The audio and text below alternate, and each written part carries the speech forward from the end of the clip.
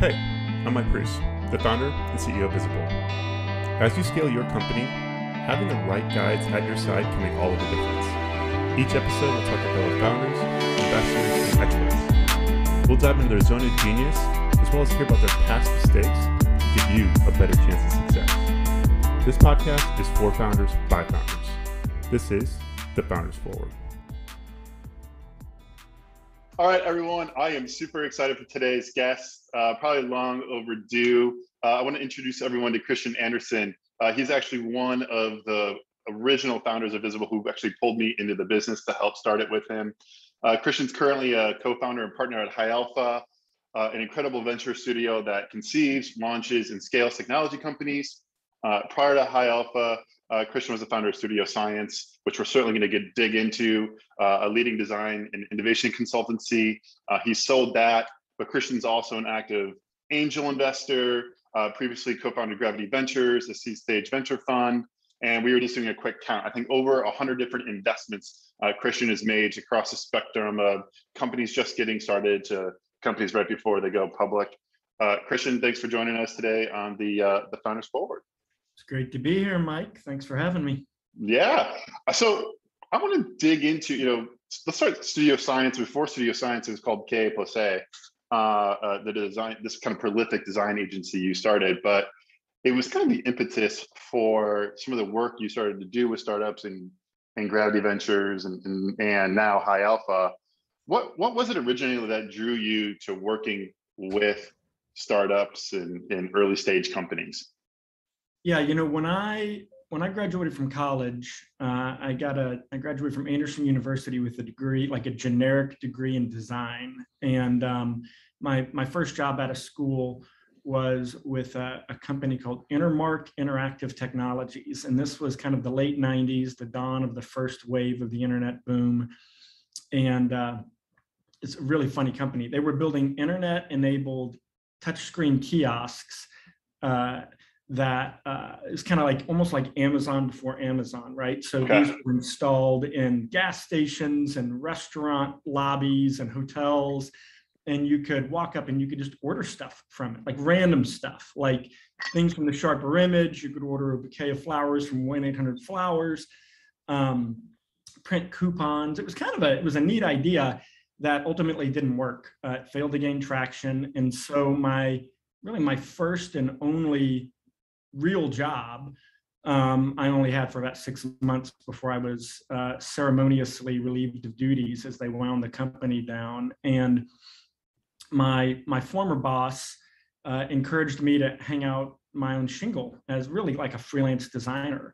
Yeah. And I said, you know what, I think I'll do that. And that's what I did. I opened up shop in Indianapolis above, at the time, what was a Sunglasses Hut. And later a Starbucks, so I got to smell coffee all day.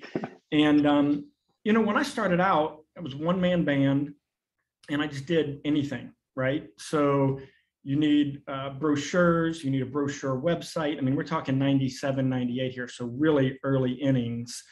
And over time, my dad gave me some advice, which was, early on, if you're starting a career in professional services, just say yes, right? So really, what somebody asked me to do, I was like, of course we do that. And that dragged me into all sorts of weird things. So if you're going to design a, brochureware website circa 1988, it was logical for the customer to also say, can you host my email server, which was, again, like hosted on a Micron PC under my desk for 100 customers. I was basically running their POP email and SMTP email servers.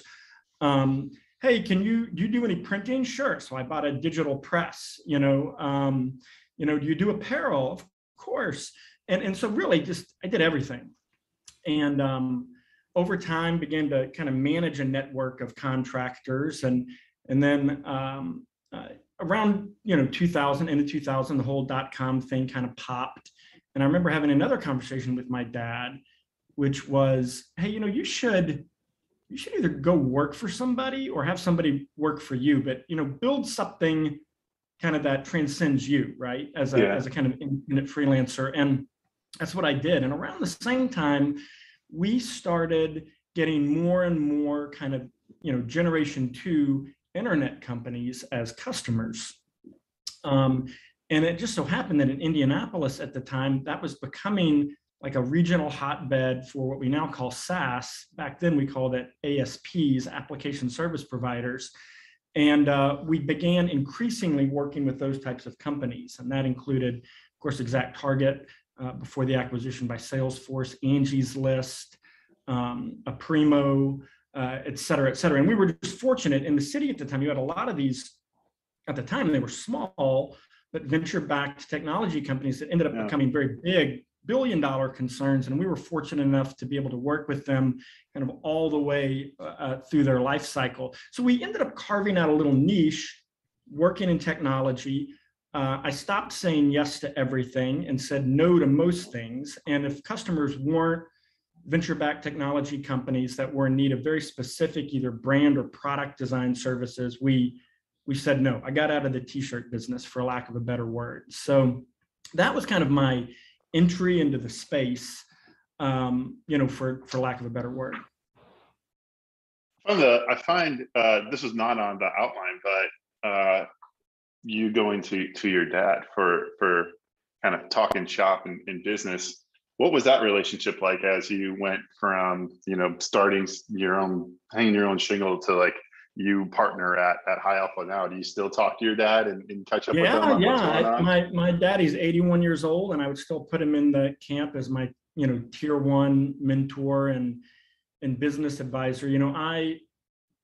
I was pretty entrepreneurial from an early age. So I only had a W-2 once in my life, and it was for 6 months, but I was always making money.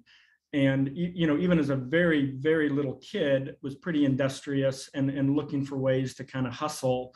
And it's funny, when I interview entrepreneurs or potential co-founders, one of the questions I always ask them is, tell me the story about the first time you remember making money for yourself. And it's shocking how consistent those stories are over time. I mean, you can replace what it was they were making or selling, but oftentimes it starts with, well, I got sent home in 3rd grade because I was buying lemon heads at the 7-Eleven across the street from the playground and marking them up 100% and selling them to my friends. And then I started the lawn mowing business, but by the end of the summer, I wasn't mowing lawns. I had a team, and I was just hanging flyers and printing t-shirts in high school and so on and so forth. So I was always pretty entrepreneurial, and I think I got that from my dad. My dad was an interior designer and an architectural designer, and he built a really, a pretty big and important firm in that space in the 60s and 70s and 80s. He actually still does it. He's 81 and he still works. So I had that modeled for me. Like, if my dad had been an insurance agent, who was home at 5 p.m. every day and able to make every soccer practice, I think it probably would have shaped me differently. But I grew up in an environment where my dad owned a thriving small business in the services sector, and so he modeled tacitly a lot of that for me as a young person. And then as I got older and struck out on my own, I didn't know who else to call, so I called him. And it's interesting. I would say that like 90% of his advice was very good. And maybe 10% of it, in hindsight, I would have maybe done some things differently. But I think a 9 out of 10 hit rate for advice is pretty tremendous. Really is. That's incredible. Yeah, I love the stories when you hear of founders, what they originally tried to do or companies that they try to create. 8th grade, I tried. We did an ice cream shop at school, but then it also had a 50-50 raffle, which is just an incredibly high margin business. But then we got a cease and desist from the school saying you can't allow kids to gamble. I grew up in a very rural context. I was born in New York, but we moved to Arkansas when I was 5. So my dad was like the quintessential New Yorker. My mother was, as my little sister calls her, a very refined hillbilly. And so we moved to a very rural context. And I remember when I was like 11, I had a lemonade stand set up, but my nearest neighbor was like a mile away, and the nearest neighbor from them was a mile away. So we got very little traffic at the lemonade stand. And I remember taking that Igloo cooler and bungee cording it to the back of my 4-wheeler, and I would drive door to door. And by the way, so if there's any like aspiring lemonade stand entrepreneurs, this is the playbook you should run. So instead of like depending on the kindness of strangers to like stop and drink your little warm, dirty, gross lemonade, put it on the back of a four-wheeler and just go door to door. And I would just knock on doors and put the, cup of lemonade in their face and say, that's 50 cents. And my hit rate went way up from depending on kind of passive leads to, it's kind of the difference between inbound and outbound sales. So I was just going to say, this is an SDR like outbound for lemonade stand, early on. But yeah, so he and there's been, as of course, there's always a story. There's been lots and lots of people who've poured into me, and lots of people who actively gave me counsel, and then a lot of other people that I just studied and watched and wanted to emulate. But I never had like the formal mentor or any of that. So I kind of had to string that together on my own. Yeah, very cool. So you studio science, you sell, you start High Alpha back in 2015. And, just for some context, one of the things we're doing for season 2 is talking to investors and giving founders a better chance of success, when they're just getting started, and through the lens of, raising capital. I think one of the interesting things is that more and more prevalent now are these studios, and I think High Alpha was one of the original, if not the original, studios where you were building companies. So, what was the idea behind starting High Alpha, one of the original, or one of the original studios, and how should founders think of High Alpha as a vehicle for starting their own company? Yeah. Well, maybe in terms of the catalyst for it, I'll back up again. Yeah. So I'm running studio science. That turns into a real business and goes from 2 staff people to 4 to 8 to 16 to 30 and so on and so forth. And, in the midst of that, I'm serving almost exclusively, high growth software companies. And I'm looking at those business models going, boy, that looks really great. I'm over here selling brains by the pound. So basically, selling time, and the way you scale a business like that is by selling more and hiring more, carbon-based life forms to deliver on what you've sold. And I became very intrigued by these kind of product-focused businesses, and spent a lot of time trying to figure out how could we turn a services business into something that looks more like a product business. And I think the gateway drug for me was I began to take equity positions in our customers in lieu of full comp. And that helped introduce me, albeit a very rudimentary level, but it began to introduce me to the dynamics of funding rounds and how you would find a company, value a company, how you would structure the investment. And so I really got like a little backdoor, I wouldn't even call it an MBA, but like a little backdoor education on investing. And that then led to me just making angel investments. So into just because of the orbit I was in, I was meeting lots of young companies and young entrepreneurs that were raising money, and the business was successful enough at that juncture that I would just make direct investments into those businesses off the balance sheet of the design firm. And as that become more formalized, my partner, Mike Fitzgerald, and I launched a seed stage venture fund a long time ago, in 2010, when they were not nearly as prevalent. And certainly there were none in our neck of the woods. And so we launched this fund called Gravity Ventures, and we started making, $100,000 investments. And we ultimately raised 6 of those funds over about the same number of years, and invested in over 40 companies. And I just learned a ton. I learned a ton, but it also like grew my network in a really radical fashion. And ultimately, I didn't coin this phrase, but I say it a lot, your network is your net worth. And so it was a way for me to radically accelerate the growth of my network. And so after serving software companies, investing as an angel investor, and then doing that more formally through a structured vehicle, like my next step was let's go start some companies. We've got this design firm with MBAs and engineers and designers and all of these kind of raw materials of innovation.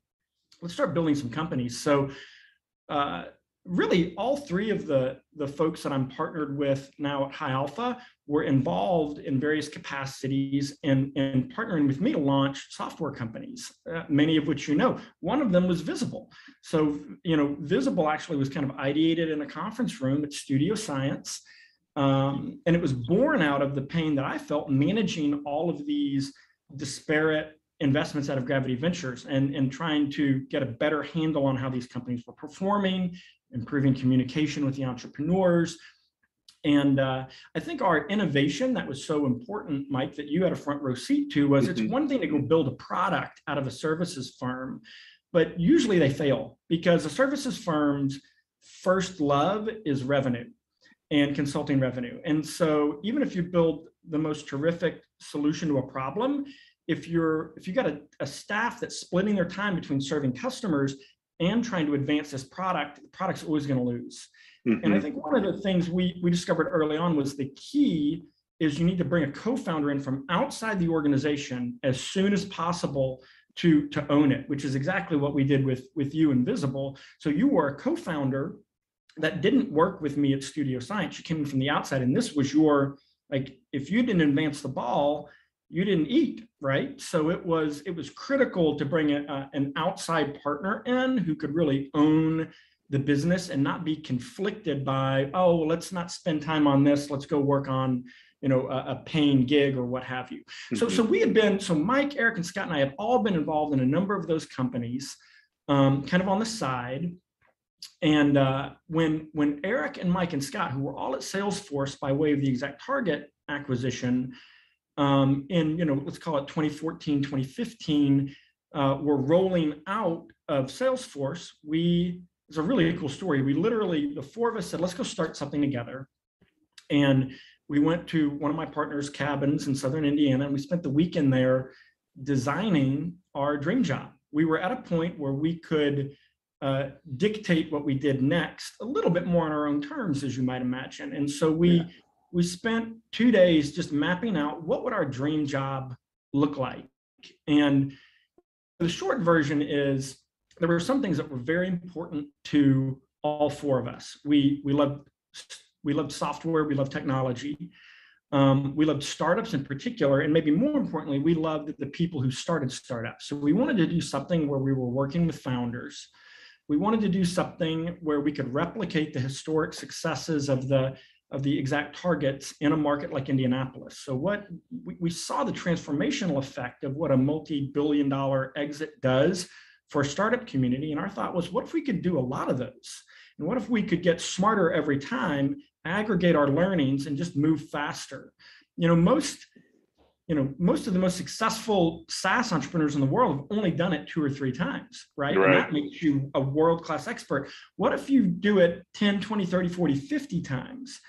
And we all really valued design and knew that design was a huge competitive differentiator that we could control. And so our thought was, what if we married up the best of a design firm and a venture fund with the idea of starting high-scale, high-growth software companies in our backyard? That is pretty incredible. You mentioned kind of this idea of learning, right? If we get enough companies, if you do 2, you're world class. I believe the first kind of cohort of companies was 2014, 15. So now we got 6+ years of data. What have you learned from, the first kind of set of companies that were started to now? I think the Juice was the most recent launch that I saw maybe in the last week or so. Anything stick out that you're doing different from 2015 to 2021? Yeah, I'd say there's a handful of things. I mean, the first would be, I think out of the gate, we had a misguided belief that we could be world-class at every functional discipline required to launch and scale a software company. And the reality is that it's almost impossible to be world-class at one thing, much less 12 things, right? So if you think about what are all those things that are required, right? You got to capitalize the business. You need HR expertise, recruiting expertise, marketing, go-to-market, design, finance, et cetera, et cetera.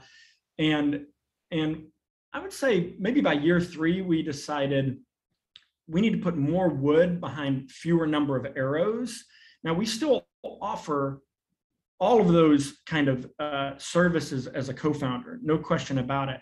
But when we thought about where do we want to really over-index, we really landed on you have to have great people. So recruiting needs to be a core function, whether it's recruiting in high alpha or recruiting co-founders or recruiting into the portfolio companies themselves.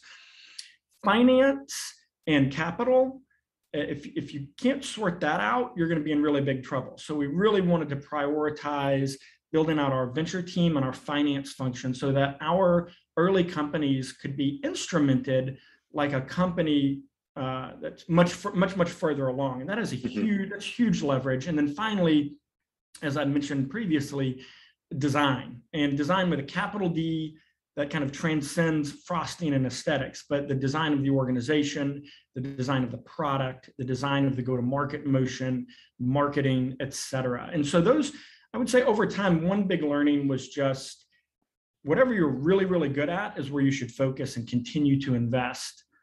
I'd say the other probably big learning is you can have a big market, you can have a well-identified problem, you can build a killer solution, but if you don't have the right co-founder or co-founding team at inception, it really doesn't matter, right? Because almost all of your assumptions are going to be wrong out of the gate. So you might have a beautifully designed product, but it may not serve customers the way they need to be served. You might have identified a fantastic market and then determined, wow, they don't want our product, or there's a subset of this market that's more important, or where we should start. If you have a great co-founding team around the table on day one, they'll figure all of that out. You can have great market, great product, not the right co-founding team, and you're in big trouble. So we've really redoubled our focus on trying to understand what makes a great founder in our model, and spending more time and energy and calories finding them, vetting them, and supporting them. What type of founder do you think works well in the, I'm a founder. I could go I'm doing this myself. I own 100%, or me and my co-founders own 100% of the company out of the gate, versus maybe going to a studio and I'm owning, less than that because high alpha is going to take a chunk. What founders work well in the studio model? And then what are you looking for? Are there any interesting data points that you've seen now, like finding the right type of founding team? Well, as much as we've tried to identify one archetype, that has eluded us, and I actually don't think it exists. I would say in general, though, there's probably two types of founders, and the first would be the founder that's probably earlier in their career, that's in charge of a kind of terminal leadership role, maybe in sales, maybe in product, at a really high growth company. So somebody who's seen the movie, they might be VP of sales, probably weren't one of the founding team members, and it's likely that person is going to be a founder at some point in the future, right? But maybe the exit hasn't happened that allows her to go home and tell her husband, hey, I'm quitting my job and we're going to go do this, right? So it's somebody probably earlier in their career that has a big chunk of responsibility in a very successful company that wants to be a founder, and the studio model allows them to pull that timeline up 5 years, right? Because they're going to be swarmed with support. They're not going to have to worry about how they're not going to have to go without a salary for the first 2 years. They're not going to have to worry about how to navigate benefits. They're not going to have to worry about finding a technical co-founder or things of that nature. So that's one archetype that we've had a ton of success with. The other, counterintuitively, is somebody who's maybe a second or third time founder. They've done this, they've done it exceedingly well. They don't need to launch a company in a studio model because they're looking for dough or because they don't know how to do it, but rather because they've done it 2 or 3 times, they know the studio offers them a vehicle that alleviates a ton of the early brain damage that they have to deal with if they were going all the way back to zero. And if you look at the 30 companies we started, I would say you could almost divide them evenly in half, and half of them are this kind of archetype one, kind of first-time founder that's had a lot of responsibility, has seen the movie at least once and wants to do this at some point in the future. And then archetype 2 is the kind of serial successful entrepreneur that has rung the bell once or twice, and wants to do it again, but sees the venture studio model as a way of going a lot faster and getting support in the areas that they're competent in, but don't actually really want to spend their time. I mean, we've had founders tell us, my time is more valuable than owning 100% of this company, right? I would rather seed a slug of the cap table to a venture studio in exchange for having control of my time and being able to focus on the things that I'm world class at. Yeah. The other thing I want to come back to is design as well, because you mentioned how that's kind of a core tenet of best in class or world class for you guys. What have you seen in the last decade where I think design has gone from a huge competitive advantage, call it in 2010 era, right, to now? Do you think design is more table stakes? Like you have to have a great brand and product that's really easy to use and built out, or is it still like, hey, design can still be a competitive advantage and it's not necessarily table stakes right now? Oh yeah, no, well, I mean, it is table stakes and can be a huge competitive advantage, meaning, well, I guess, first of all, just by way of definition, I mean, it's easy to just think of design as decoration or aesthetics, or, ooh, that looks good, and I love those glossy buttons, and the information's architected in a way that's coherent, and that is all design for sure, but our definition is a bit more expansive, and we tend to think about the, from a structural perspective, how is design impacting everything from how you hire, how you tell your story, how your brand shows up in the marketplace, how the product works. So it's a pretty broad spectrum,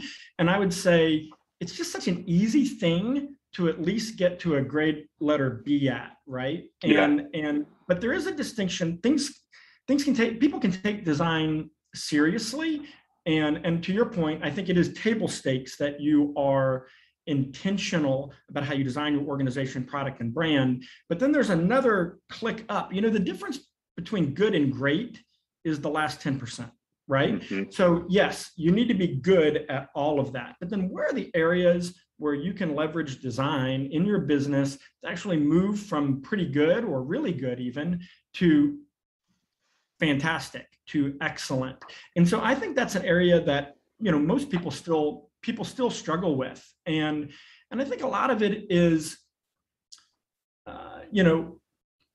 people want to sprinkle some of that design pixie dust, at the beginning, and they fail to integrate that kind of design philosophy into every facet of the business.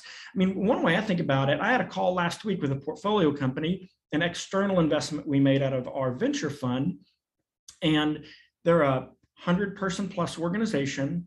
They're growing like crazy, a really terrific business. They have one designer who supports sales, marketing, and product, right? And they're thinking about, how do we build out our design work, which is the right question to ask. And the counsel I gave them was, you should hire a head of design that reports to the CEO. And that person should build a team underneath them that is brand focused, marketing, events, go to market, that kind of side of the house. And then another team that's product focused, but they should report all the way up to one terminal design leader who takes total responsibility for making sure that design ethos is integrated into the entire organization. Usually what you'll see, even with very sophisticated organizations, is you'll have design leaders, but they'll be siloed. You'll have design leaders on the marketing side. You'll have design leaders on the event or experiential side, design leaders on the product side, and they don't talk and collaborate, and they're not harmonized the way they should be, even despite their best efforts. So I think the way you do that is hiring a design czar early on, and it doesn't need to be the former CEO, design lead at Nike, right? It can be even a junior person that is taking full responsibility for making sure that's integrated all the way across and down in the organization. Yeah. Kind of riffing on design, and this is where I would love to get your insights, because this is either what you've done for a living as an investor, as you work at Studio Science, and this is kind of around the idea of fundraising. And I think some of the things that you've instilled in me when we were getting started is that how much fundraising is really about storytelling and what your story is at that time. And so, what do you think? How should a founder think about their story in relation to like their pitch, right? Call it for like a pre-seed seed round? Is it just like a buzzword, or does like being able to be a good storyteller really matter for you having a successful fundraise? No, it matters. It's like the most important thing. Again, you can be a bona fide genius, right? That knows more than everybody in the room. And if you're incapable of packaging that up in a way that's comprehensible to your audience, it's all for naught. So no, I would say in business, period, the most important characteristic you have as a leader is the ability to craft and articulate compelling narratives, period. And I'm happy to talk about the investor deck. That's one specific instantiation of that. But think about when you're hiring people, like you've got no product or crappy product, almost no revenue. You're competing against Google. You're located in Topeka, Kansas. You know, whatever it is, whatever headwinds you're facing, the surest way to overcome that is to be able to tell a evocative, compelling, seductive story to whoever you're trying to pull into your orbit. So it's the most underrated skill in business leadership, period. And certainly there's increasingly a lot of scholarship and writing in college courses around helping people become better communicators. And to some extent, they might even use the language to become a better storyteller. But fundamentally, it is about storytelling. And I think, you know, the mistake that many early stage founders make is they've got a pitch coming up where they're going out to raise financing for the first time, and they get on Google and they search top 10 pitch decks or how to build a great pitch deck or whatever. And then there's all these like prescriptive 20 slide, you know, templates, right? Mm-hmm. Tell us about the market, tell us about the team, tell us about your pricing and packaging, what's use of funds, you know, and all of those things need to find purchase in your narrative, but it's never a linear template, right? And I always encourage founders to start with story and think about it very fundamentally. Think about what is the literal structure of a story. What's the plot? You have a plot, you have a protagonist, you have an antagonist, you have a climax, you have a denouement, you know, there's like that storytelling structure can and should be applied to the pitch. And the same way it should be applied when you're talking to the press or when you're in the midst of recruiting a VP of sales. And I just think it's not people's default setting to think that way. But if you look at like the greatest business leaders, you know, or business people in the history of the world, you will find that with very few exceptions, the character trait they share is their ability to tell compelling stories. Who are some of those great people? And you can't say like Steve Jobs or Iger or any of those. Like who are some other great storytellers that you think are just maybe under the radar or folks that you've studied over your career? You know, I don't know if they're under the radar or not. And don't worry, I won't mention Steve Jobs, who was good at that, no question about it. You know, I guess my favorites. It's funny. I'll mention a couple from the world of fashion. Coco Chanel, you know, who was a women's fashion designer, and of course, you know, invented Chanel No. 5, maybe the most popular and important, you know, scent in the history of mankind. You know, she was a masterful storyteller, and you know, she basically shaped what fashion was for 6 decades. She reinvented the way kind of women think about themselves in terms of fashion. And you think about, and she was not a perfect person. If you Google Coco, you'll find some pretty ugly things about her past. But what you can't take away from her was that she shifted an entire industry and kind of remade it in her image. And in a way, what was so masterful about her ability to storytell is she invited women into the story. So, and which I think is like a really key part of storytelling. It's one thing to be like the old guy in the chair just reading from Aesop's fables. It's another thing when you are building a story in real time and figuring out how to invite other people into it so it becomes their story as well. And I think she was masterful. I think I think Ralph Lauren, and I'll stop with my fashion, icons here in a moment. But I think Ralph Lauren is a great example of a masterful modern storyteller, because I mean, ultimately, when you think about what is clothing, right? I mean, it is the ultimate commodity, right? So in order to elevate that into something that helps people shape their identity, both the way other people view them, but the way they view themselves, that takes some masterful storytelling. And then there's Sam Walton was a phenomenal, that I'll channel my inner Arkansan, for a moment. Teddy Roosevelt, one of my favorite storytellers. And if you consider politics business, then I think we can include him in the list. He was a master, he was the product, right? He was a master at shaping the public's perception of who he was. I mean, one of the most fascinating reinvention stories of all time. And if your listeners aren't on the Teddy Roosevelt, train yet, get on it. Go buy one of his, one of the many biographies written about him. But he was able to remake himself through storytelling. So those would be, I'm not going to mention any tech CEOs, although there are, I love it. There are many. I think in tech, you certainly have the kind of monolithic, self-made, Western ideal of the Steve Jobs who, fights against, the establishment and reinvents a category. But in tech, what I find so fascinating is not individuals who are great storytellers, but businesses that are great storytellers. The company itself, that's inviting people in to help kind of co-create the narrative. And I think there's a lot of those. I mean, I think that, Airbnb is a great example, which again, kind of reinventing a category and inviting people in to the process of storytelling. So those would be a few. So storytelling is obviously integral to kind of part of that raise. I'm assuming getting feedback, right, is a big part of that. Like, how do I iterate and improve the story? How do you advise founders that you're working with, either, investments from the fund or your founders you're starting companies with on the studio side?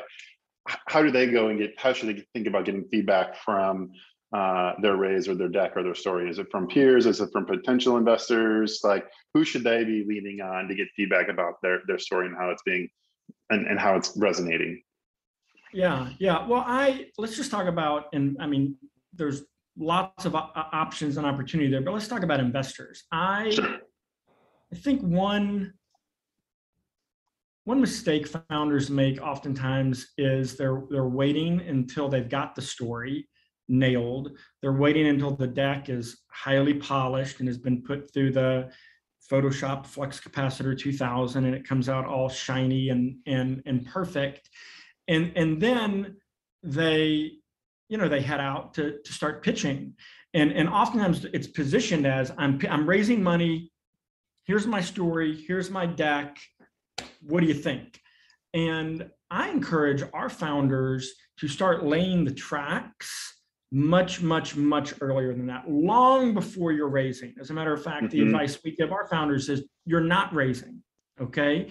You've got 9 months, 12 months, cash in the bank. You are not raising, but now is a good time for you to start building relationships with potential investors. And that would be a fun conversation to have as well. Like, how do you build your list?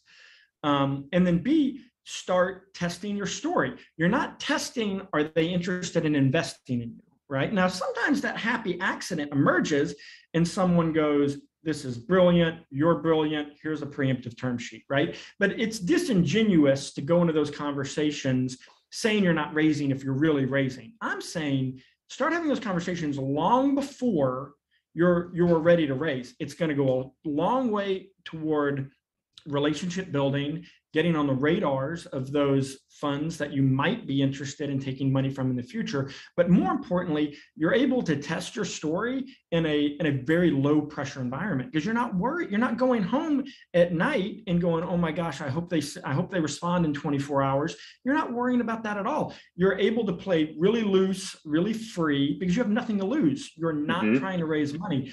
And so,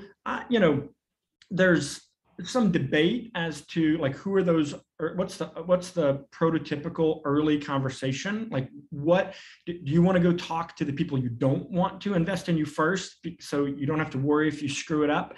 Or do you want to go talk to Sequoia first because they're your dream investor? And I think that differs. That differs in a big way.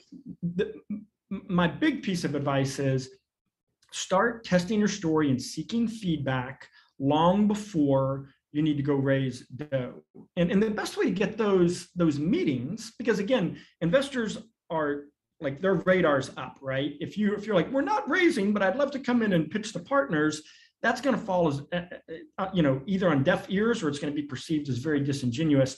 My recommendation is always find some investors that have a particular area of expertise or a particular perspective where you're struggling, right? So it might be, I want to get thoughts on variable pricing and how that maps to our business model and how we should best tell that story. Well, go find an investor that has a lot of experience in variable pricing and go talk to them about that issue.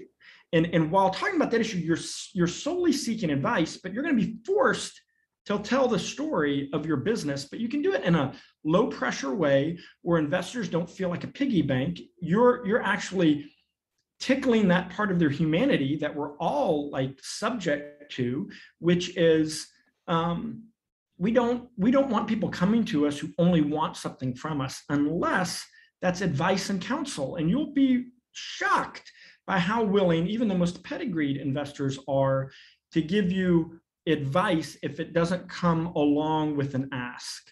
Yeah, love it. All right, speaking of which, we have a couple minutes left, and I want to make sure we rip through these questions. We can rapid fire them. These are questions we ask all of our guests. We're kind of trying to draw some conclusions here to help founders. So founder reaches out to you, Kristian, cold because they want to get your thoughts on building a design-driven culture. What's the best way for someone to what kind of cold email catches your eye? Well, it needs to be exceedingly brief. Right. So, if you send me a 2,000-word essay with 40 documents attached to the email, that's not going to be a good place to start. So something that is incredibly brief. I'm talking 200 words or less brief, right? So that's number one. It's got to be brief enough that I have a shot at catching the big idea within 15 or 20 seconds. I'm pretty confident that everyone is also susceptible to a small amount of flattery. Now, what I mean by that is not, boy, you've got great hair, or man, congratulations on making, investments in 10 unicorns or things like that, because those folks hear it all the time. But something that indicates to the reader that they really know who they are, right? Either citing historic investments that you either admire or think are maybe germane to what you're doing, referencing an article or a podcast that they were in, just something that quickly cuts through the clutter and creates some kind of personal connection. In most of the cold emails I get are addressed to whom it may concern. Occasionally it's Kristian spelled incorrectly, so just the details, especially when you're only writing 150 words, matter, and making sure that you're connecting with them in a way that's not creepy, right? And what I mean by that is, if they're stalking you on Instagram and referencing something you did 3 years ago, that can be a little off-putting as well. So brief, personalized, and citing something that allows the viewer to know that you're diligent and have done your homework about who you're talking to and what you're asking for. What's the number one thing a founder can do to help speed up a fundraising process?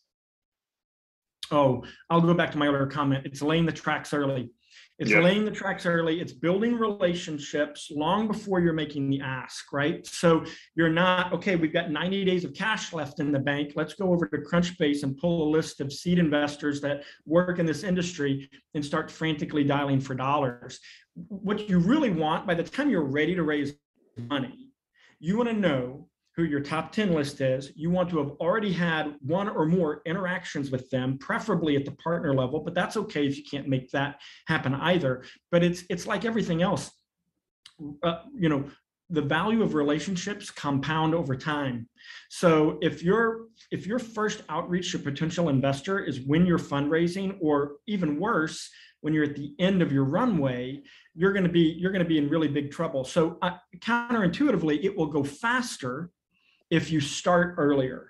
Mm-hmm. That makes total sense. What's the process for you guys when you invest in a company at High Alpha? Is it all partners vote? Is it you have to have a majority? Is it all partners have to say yes? Like, what's the process for how you guys make decisions at High Alpha? We have an investment committee that the 4 partners sit on, but we are not the only voices in the investment committee. We have half a dozen other people that represent different functions in the studio, as well as on our capital side. And I would say it's pretty meritocracy driven, right? I would say if all 4 partners were a no, it's probably not going to happen. But we're very, and I know a lot of people think this is bad, but it's just the way we're organized. We're very consensus driven. So it is unlikely we're going to make an investment unless everybody is somewhere between pretty and extraordinarily excited about the opportunity.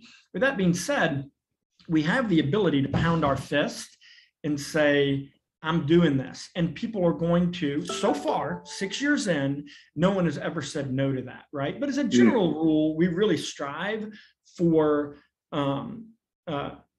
a high level of consensus, and with at least one partner, if not 2, that are pounding their fist and are going to take responsibility. But we're not structured like a traditional fund where you've got partners operating in silos with their own senior associates doing work. And we're highly collaborative, and we think that manifests itself both on the studio side, where we're starting net new businesses, but also on the capital side, where we're making external investments. Yeah. Okay, last question.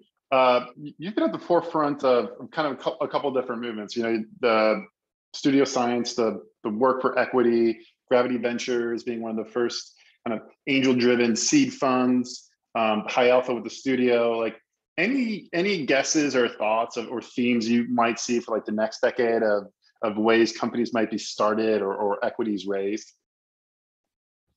Well, I mean, to a hammer, the whole world's a nail, right? So I think there's a place for all of these asset classes, from angel investing all the way to private equity and everything in between. Within the venture kind of slice of that, however, I do think that venture capitalists making their own luck, as opposed to waiting until they find a team and a theme or a thesis or an industry they're interested in, but alternatively, venture funds saying there is a business that should exist that does not exist today.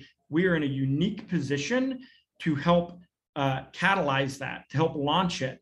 The venture studio is a very explicit and specific model, which is all about starting your own companies. But increasingly, you're seeing traditional venture funds move from just the EIR model to actually helping launch these companies. I mean, Snowflake probably being, the biggest example of a very valuable company that I do very quickly, that was really launched out of a venture fund. So if the venture studio model is a very concretized, very specific version of that, we're beginning to see that bleed out into the left and to the right, and everything from individual angel investors to storied venture funds are increasingly realizing that they can't just be in catcher mode. They have to be in pitcher mode as well, in terms of kind of making their own luck.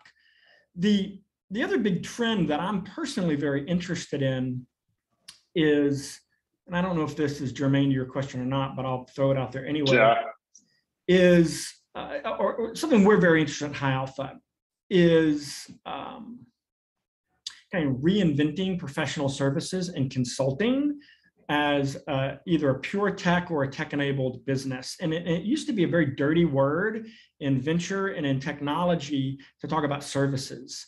And increasingly, we're seeing more and more businesses becoming software companies over time, but that started as really kind of a pure services business. And I think it's so smart, because we think of software as a service, capital S software as a lowercase s service. And we're beginning to kind of flip that model at High Alpha and think lowercase s software, a uppercase service. And we're very comfortable with a company that wants to be a software company for the first year, generating the bulk of their revenue from services, because it's the ultimate customer validation. It's not, hey, customer, will you buy this product? It's, hey, customer, will you let me solve this problem? And ultimately, the customer doesn't care if there's a robot doing it or a person doing it. And if you're able to get people doing it early on, the learnings that come from that are remarkable. And it actually allows you to run a much more capital efficient business, which allows you to control your own destiny. Yep. Love it. Kristian, thanks so much for your time. I'm glad we got to work in Coco Chanel number 5 to this podcast. I don't think I was expecting that. So thank you for that. And until next time, but thanks again. And we'll see everyone soon. Mike, great to visit with you. And thanks again for having me. Take care.